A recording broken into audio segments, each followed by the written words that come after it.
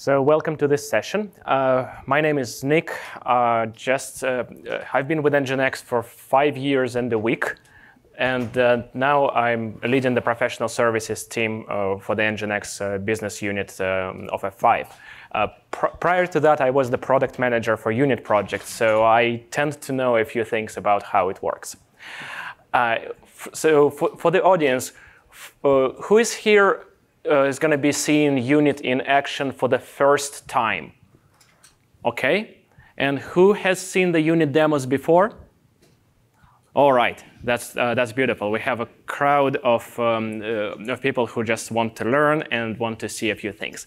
So first of all, I have absolutely 0 slides for you.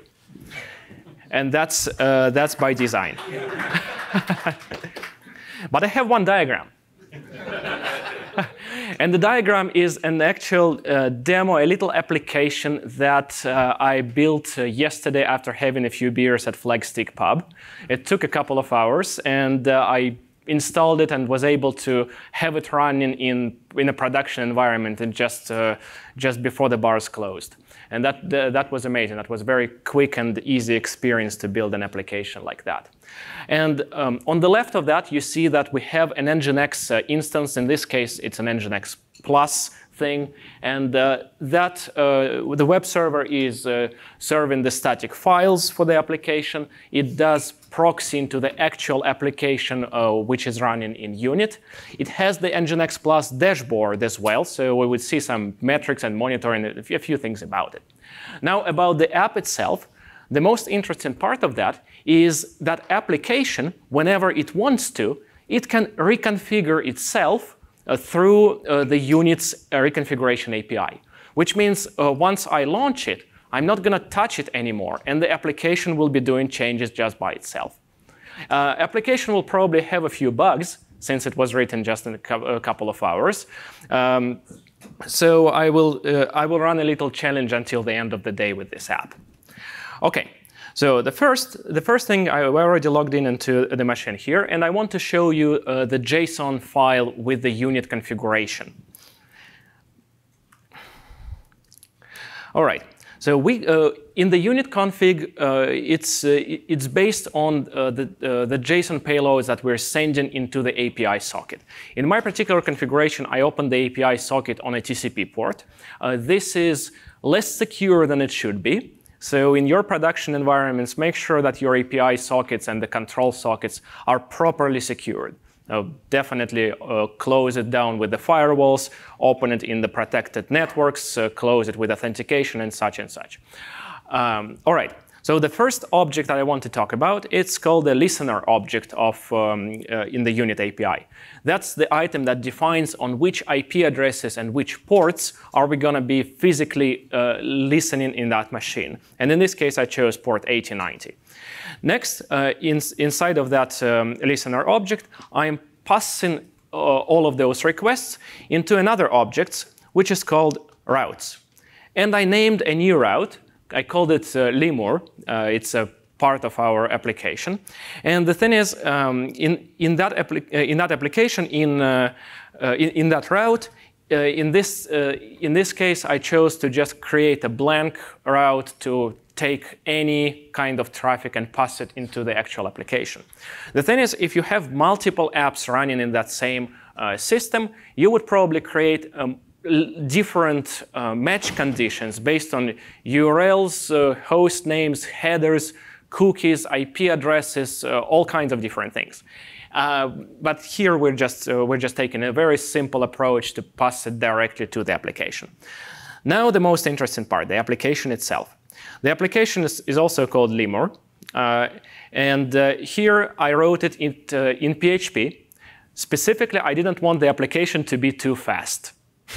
I wanted to show you how the application would behave, how it would scale differently, how it would present some of the challenges in the real world. So I did choose PHP as a very simple language, as a very simple thing to write things on.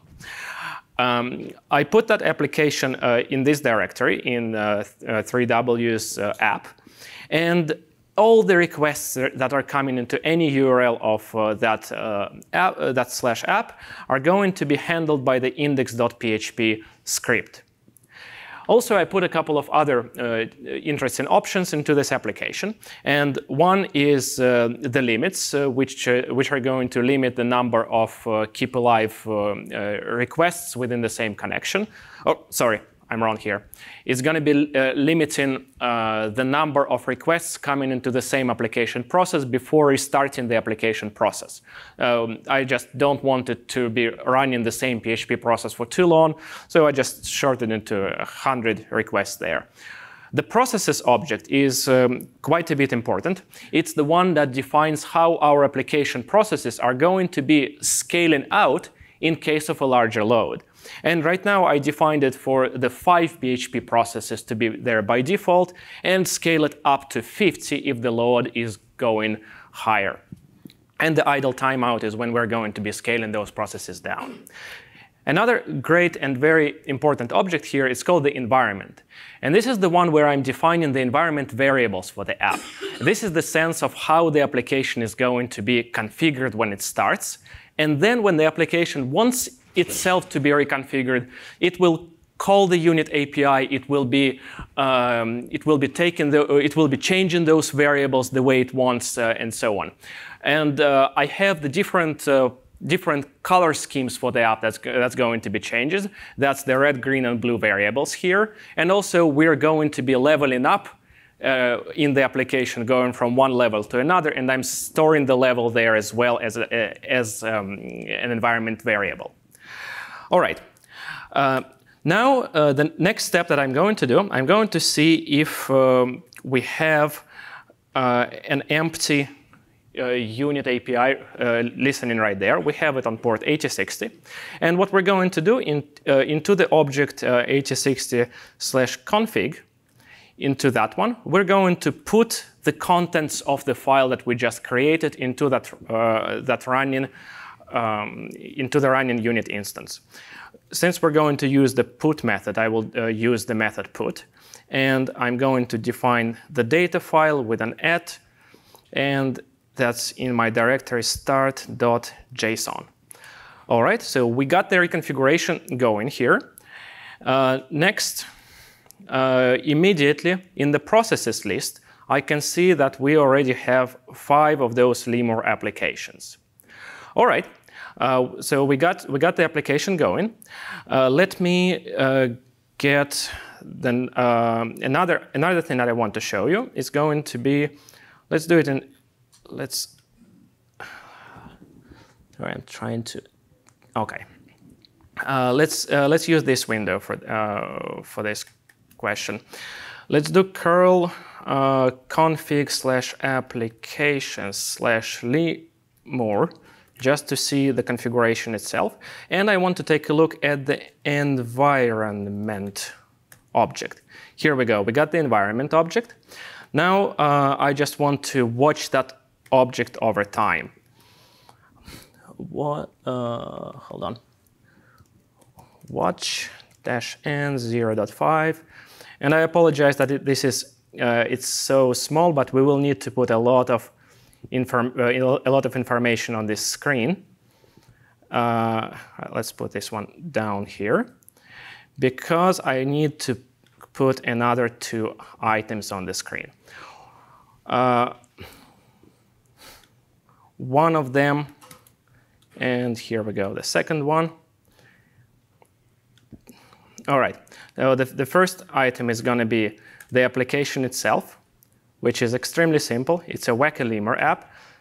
And the next one is going to be the dashboard of NGINX Plus, which will show us the current load. OK, so you see the URL? Open up your phone.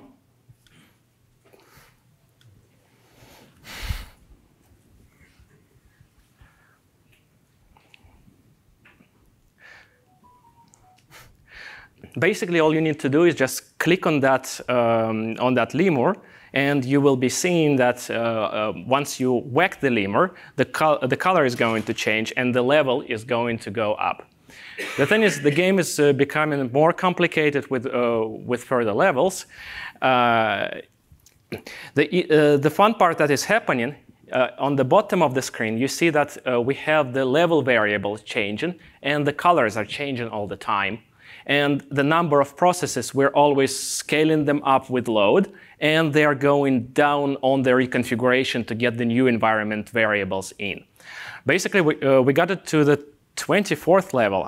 It's still there. It's still possible to catch. Yep, it's working. That's pretty fun. All right. The basic idea is we are showing the very dynamic application here. And are we going to get to the level 50? Let's get to the level 50.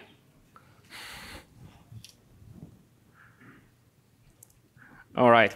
And once we get to the level 50, I'll show you the bits and pieces of the application code that we're doing here. All right.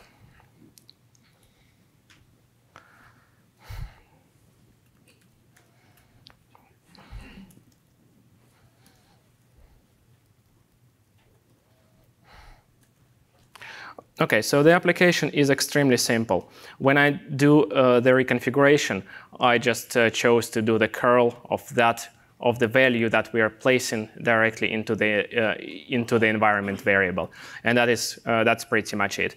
And as far as the app, well, that's the whole script. And as far as the index.html, it's basically a bunch of divs and 3 AJAX requests coming to the server. And another item that I wanted to show you, etc, NGINX, NGINX.conf. Here we go. That's the NGINX configuration. And an NGINX configuration here is absolutely simple. It's the most simplistic proxy pass into the unit upstream. Into the unit upstream, we're defining our backend server of the application server with NGINX unit. And I have a couple of locations. So one is the NGINX plus API under the /API location. And the other one, just for the convenience of the app, I opened up an endpoint of the unit API with just a level variable and proxied that through NGINX going to the outside. Basically, if we open the browser and get to the /level item here, we're just going to see that we're at level 70 to get just the JSON variable here.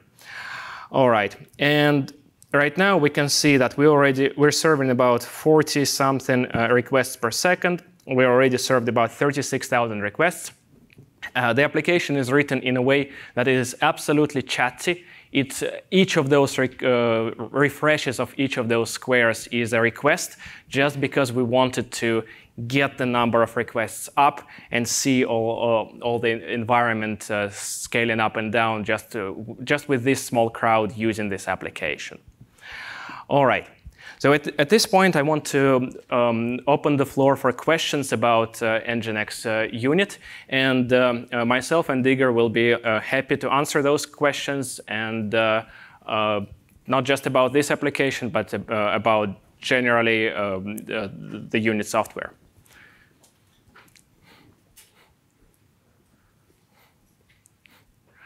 Mm-hmm. And some people are saying that unit is the least understood product of our company. For me, it's absolutely simple to use. Hey, just wanted to say it's a very cool feature. I really like the dynamic configuration.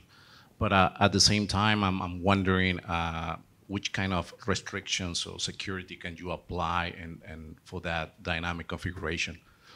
Mm-hmm. Does it make sense? Absolutely. Yes, there are several things there. First of all, the reconfiguration of unit is done via HTTP. By default, the HTTP is open on a Unix socket. The Unix socket by default is owned by root only, which means only your root user would be able to work with that with the default settings. Now, if you want to loosen the level of security, you can open that into the HTTP port, or you can proxy from HTTP port into the Unix socket using the NGINX software. Now, since NGINX supports different types of security and authentication, you can apply all of those security and authentication methods to NGINX in front of unit. You can use NGINX client certificates with SSL. You can use NGINX basic authentication. You can use NGINX Plus with JSON Web Tokens. You can use access lists with allow, deny, and probably I'm forgetting another 5 different types of securing your HTTP endpoint. But since it's HTTP, all of the things that we do in security apply nicely to the unit control sockets. Mm-hmm.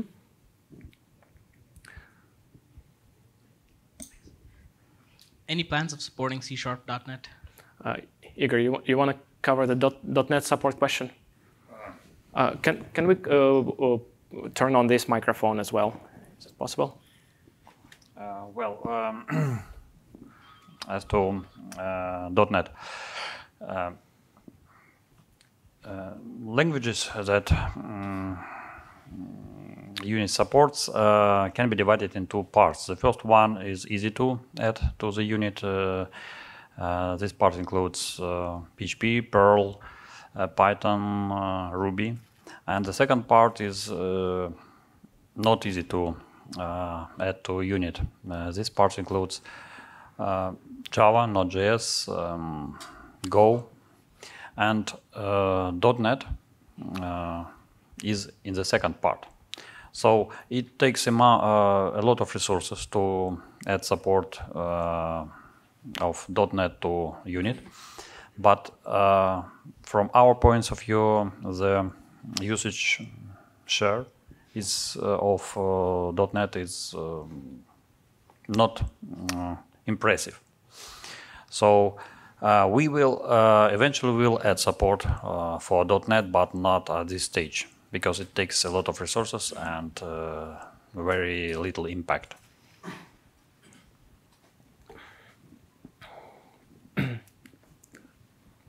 Yeah, the current list of languages. I would add a couple of things there. For supporting Java also, right? Java it's in the second bucket of harder to support languages.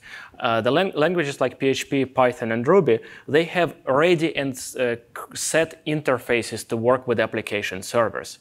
Application servers like Apache, UWSGI, Unicorn, Passengers, all of them and a multitude of others, they already set the ways on how to connect to those scripts. And those scripts, they have set protocols for all of that. Tapping into that process is fairly easy. That's These languages are designed to be embedded. Actually, they have interfaces designed to be embedded in some web server or some application server.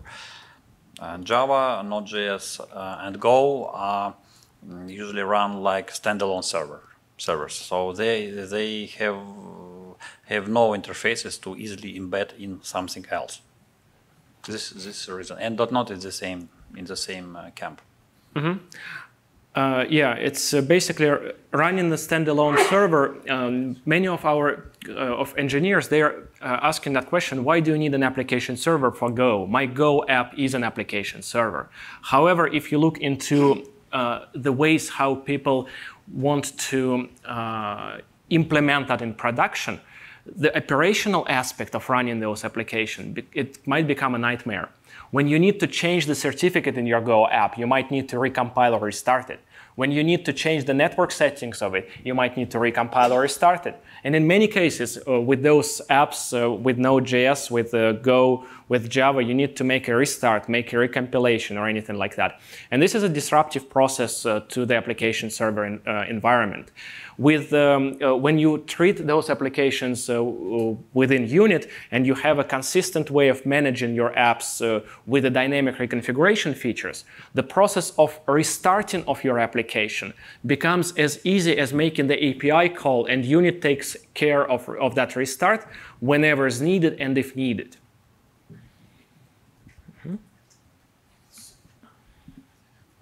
Really good presentation. So on that note that you just mentioned, so if we were talking about how this would be integrated with a service mesh, because you have lots of different developers creating different microservices, that are all connecting to each other. How do you see unit being a part of that, if any? That's a good question. The ways on how unit can be used by by the community, they are unlimited. I mean, you can start using it in various ways. I can give you another great example. Yesterday, Timo Stark was making the presentation about the UIs on Unit and the SDKs that he built for his own purpose. And if you didn't attend that presentation, definitely look it up on YouTube. Very soon we're gonna upload that in some time, and take a look at the example on how this software can be used in a ways various and different from what we show here. And since it's open source and free, it's up to you to decide on how it's going to be used in your environment.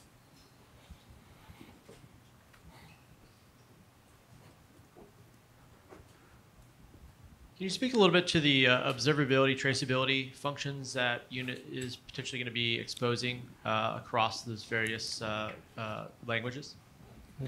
About tracing? About stats? Currently, we have no support for stats, but we plan it. Yeah, about which metrics, which specific metrics is still to be decided.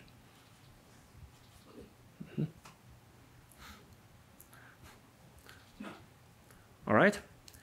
Well, if there are no other questions, I will start the challenge. Until the end of the happy hour, this system is going to be running. Break it. Yeah, we'll get some nice and fun prize there to whoever gets the most breaking of that system that we can find. And it has bugs. It has bugs. You can ramp up the levels very easily. You can get to the million levels quickly. Well, that's the challenge for all. All right, that's it. Thank you.